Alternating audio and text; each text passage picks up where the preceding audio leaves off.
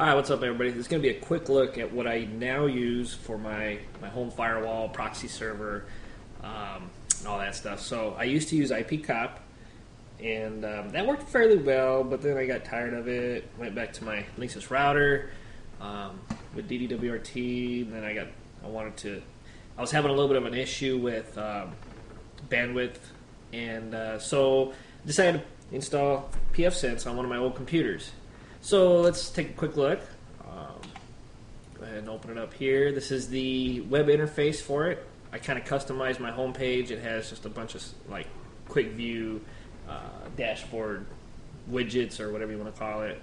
And there's a lot of cool features. What I do like about this versus the IPcop is the way you install packages, which will include stuff like a proxy server and different ways of monitoring bandwidth and all this kind of stuff. There's a ton of packages in here. In fact, these are the ones I have installed, and available is just, a lot.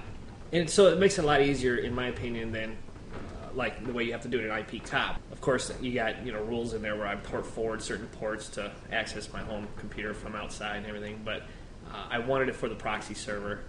That way it caches a lot of the websites that are that we access a lot, caches a lot of the data on it, so kind of helps with the bandwidth issues, especially now that we got a couple different people and TVs that are watching Netflix at the same time and maybe gaming and streaming, whatever. A buddy at work, he ended up installing this at a library for their their web filter, and it's working out good. You can go in here and tell it exactly what you want to block and deny.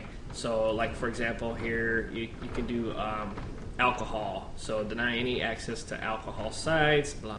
So then you can also create different groups, for example parents, or maybe you want to name it non-restricted or whatever for administrators, wherever you're installing this thing at. I wanted to show you the bandwidth D.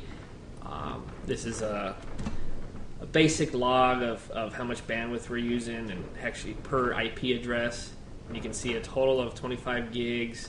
It's got some cool graphs. You can break it down by a little bit farther. Like let's say this one right here, which is our media PC. Show you the graph for that. That's just one of the logs. Let's go into diagnostic or status. Where else was it? RRD graphs. I like this one. This one kind of gives you a brief. Actually, they got a ton of different graphs. And this one's going to be by 1 minute average. Okay, this is a 5 minute average of how much bandwidth we're using for a 1 day. This is 1 week on a 1 hour average. Here's a month, 3 months, 1 year, 4 years. So it's really cool if you have it for a long time and you're trying to troubleshoot some bandwidth issues. Maybe your school district or library or whatever is using more web-based software, and you're noticing a pattern where it all of a sudden started using a ton of bandwidth and you need to bring in another T1 line or switch, make some changes. So that's pretty cool.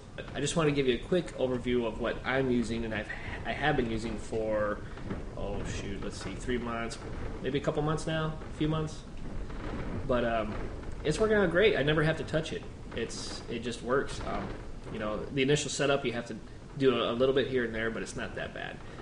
If you'd like a more detailed video on certain areas and certain subjects, just post it down below, and if I get enough of them, I'll make a video.